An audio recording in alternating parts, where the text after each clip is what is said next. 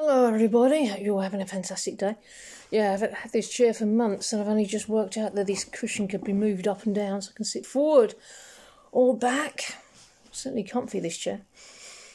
Yeah, anyway, I didn't come here to talk about my chair, I came here to talk about twin flames, and the title of this video is Wake Up, Beloved Child of the Divine, and have breakfast with your twin flame. Put this cushion down again. Oh, that's better. No matter how powerful the divine is, it doesn't mean that the divine is not flexible. God won't continue to grind it out. God is gentle. He never forces or exhausts you. The work of the day is purifying your consciousness, clearing blocks. It's a spiritual workout. Take the time to warm up. Don't wear yourself up. If it looks like God isn't turning very much in your life, you know that's not true. Even with a persistent problem, God can turn easily. Never put yourself in a position where you can't do your life's work. Keep working on your life's purpose, because a lot of people get ill and die soon after they retire because they lose their purpose. Yeah, you want to have loads of purpose, like the Queen or Jimmy Carter, David Attenborough. Loads of purpose, and they're going on and on and on, bless them. Your purpose is more than just a job. With just a job, you'll be miserable. Live in heaven on the earth in a different way, which is not miserable or numb or separate from the divine. Put down the reality that everyone pretends to be in. Put down the dialogue that's squawking, that perpetuates the false reality. Does God wake you up by throwing you in a cold bath? No, he whispers, "Wake up, my beloved child," and gently opens the curtains. Have I been asleep, you say? I can't remember the dream, never mind. Care for some breakfast, God says. Who is that, you ask? God says, oh, that's your twin flame. Would you like to have breakfast with them? Hurrah! Maybe you would have you wake up with a cold bath, but God's gentler by singing a gentle song, addressing your consciousness as you release the dream and awaken you into eternity. The nightmare was just the terrible story you've been telling for so long, and you're starting to catch up with a good story. We're still so attached to the nightmare and the way the characters show up like NPCs, not divine beings, to get in the way of connection and love. Ego uses guilt to keep you in the story. Where your consciousness gets pulled back in, there's no peace, no prosperity, no creativity, no divinity. That's ego's story for you. But I got a different story for you. You're eternal, you're divine, you're perfect, you're loving, you're lovable, you have infinite creative expression flowing through you. Meet people where they live. The fluffy surface versus the depths of the ocean. Serve the divine in the appropriate way. If someone's thirsty, you don't drop a water tower on them. Yeah, guilty. I used to do that an awful lot. Yeah, and then you ask them next week if they're thirsty and they say no. You're passionate seekers of the divine. You're deep within that ocean. Most are not. The cultural norm is about having an exterior that looks perfect, so when that comes tumbling down, when the facade falls away, what's beneath shouldn't stay the same. Create perfection on the inside, which emanates outwards naturally. Creating outer perfection and ignoring the inner because it doesn't exist or matter.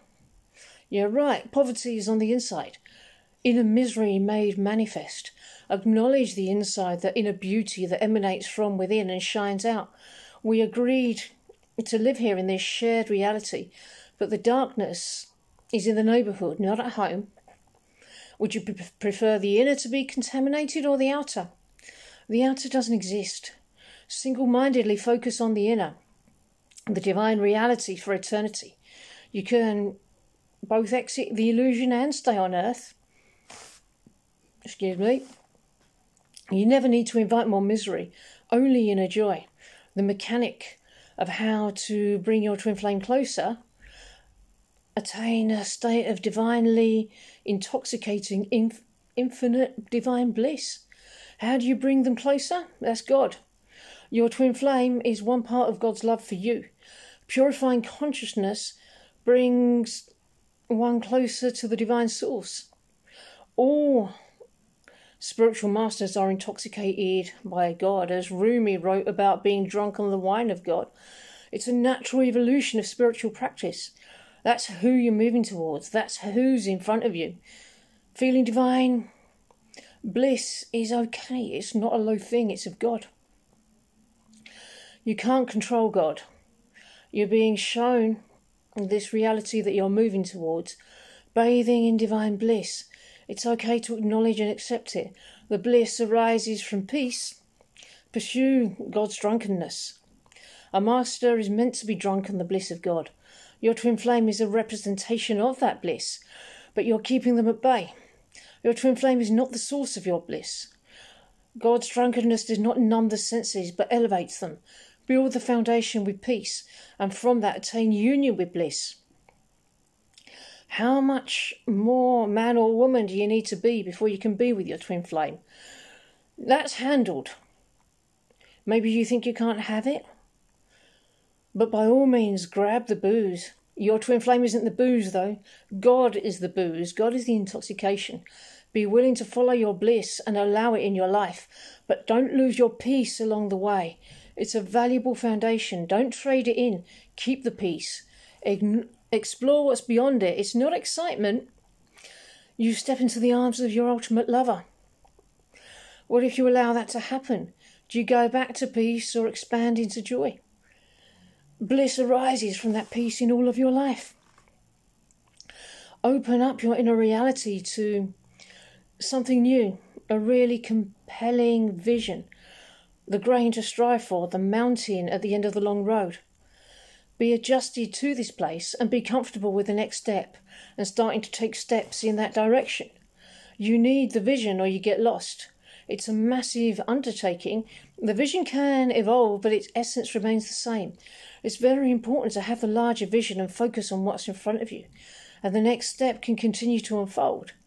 Be comfortable with that little thing in front of you and that divine bliss. Focus on the next step.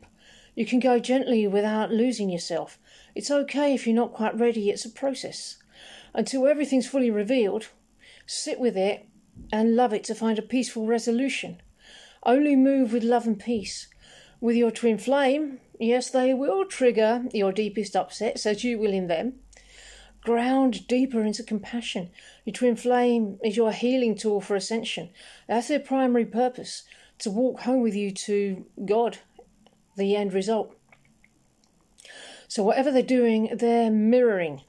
And even if it looks like you're doing different things or they're over there, mirroring you is walking with you.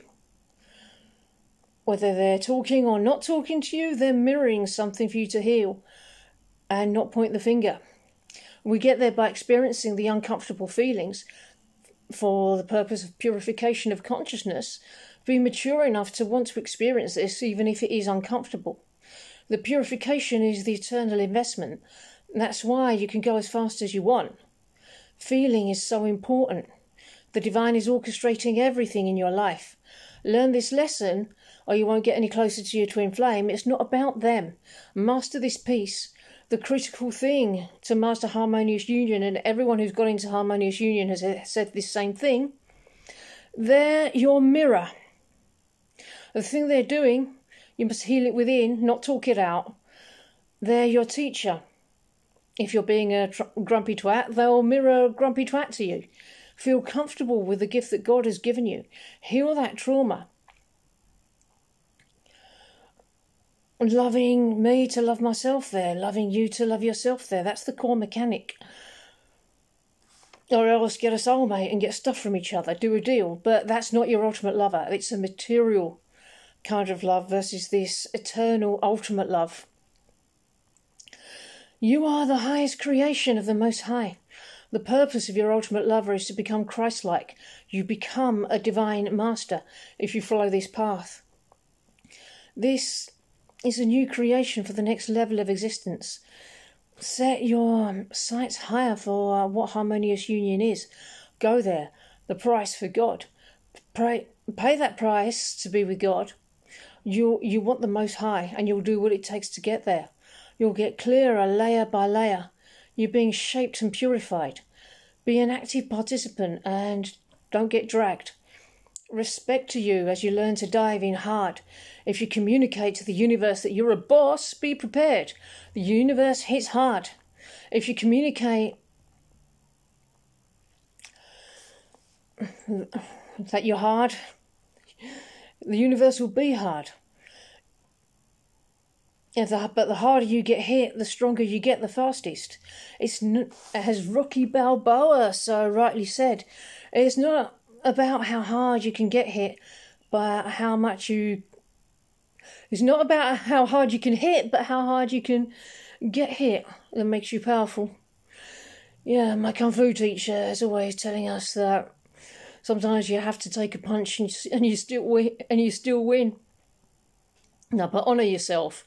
Learn who you are by presenting yourself to the universe.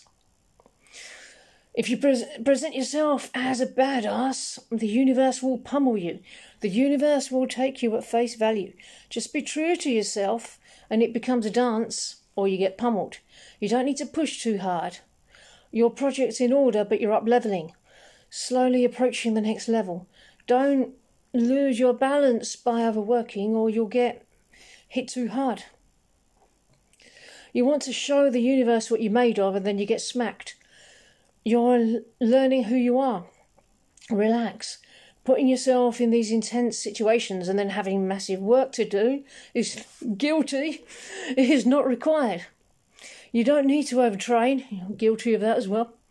All that matters is feeling good. If you don't want to feel good, this place will amplify what you want. So you don't want to be scared. Follow the good feeling. And the truth feels good. Clarity will feel good inside. It feels better to be who you are inside. And if you don't want to explore it, you don't have to. Don't be afraid of changing. Love that part of yourself that still wants to be understood. Don't push yourself away. Your emotions and feelings are leading you somewhere. Go there. Let go of the parts of your not self that you hold on to. Let go of control. Offer what's attractive. Improve the momentum. Because that improves the momentum of you, a child of the divine, walking home to the divine. This is powerful territory. A miracle is being worked. Hurrah! Splendid. And on that note, I think I'm going to have to go and grab some lunch. God, is that the time already? Oh, I was enjoying that. Well, I really hope you enjoyed it too, and I hope you enjoy the rest of your day, and I will see you in the next video. Bye-bye.